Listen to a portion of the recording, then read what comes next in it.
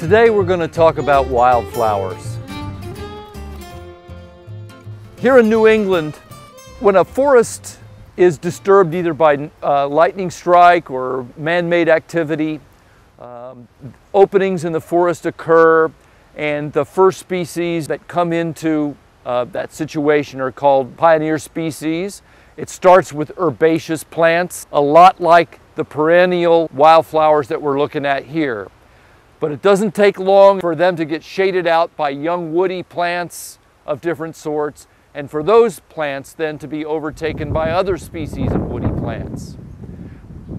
What it's all trying to do is become an oak, beech, hickory forest. But for our situation here, where there's lawn interspersed with planting beds, what I've tried to do is take as much lawn out of circulation and transfer it to other kinds of plantings.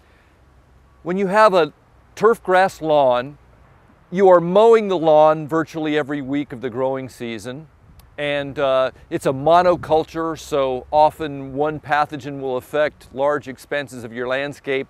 The root systems aren't that extensive, so if you can plant an alternative to lawn, either a ground cover, or in this case, a great planting of wildflowers, you can, instead of mowing it every week, we cut this down in the fall and we let the chaff just lay where it is to reseed itself in for the subsequent years.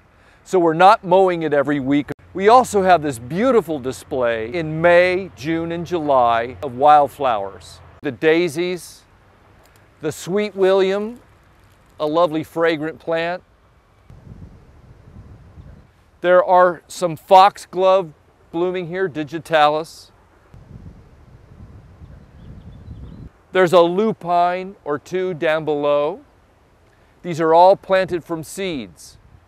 If there's a bare spot in our planting, we actually come in subsequent years and plug in some young perennial plants to fill out that area.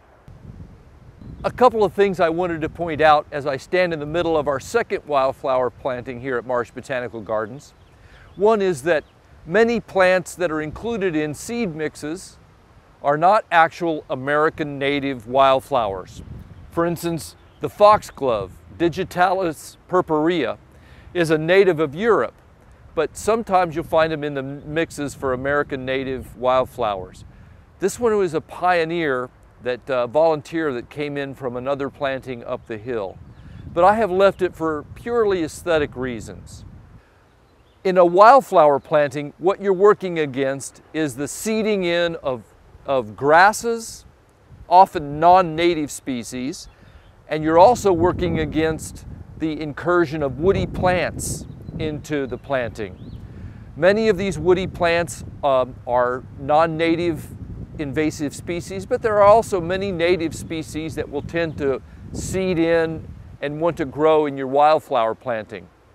So one of the aspects of wildflower planting is you have to go through once in a while and remove the woody plants that will shade out your wildflowers.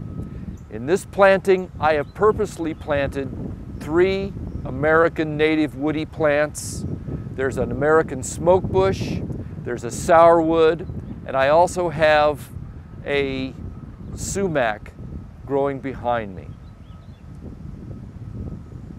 So I encourage you to think of lawn alternatives, including wildflowers. For wildflowers, it's important to plant in the spring. The best way to do it, the cheapest way to do it, is to plant a good seed mix.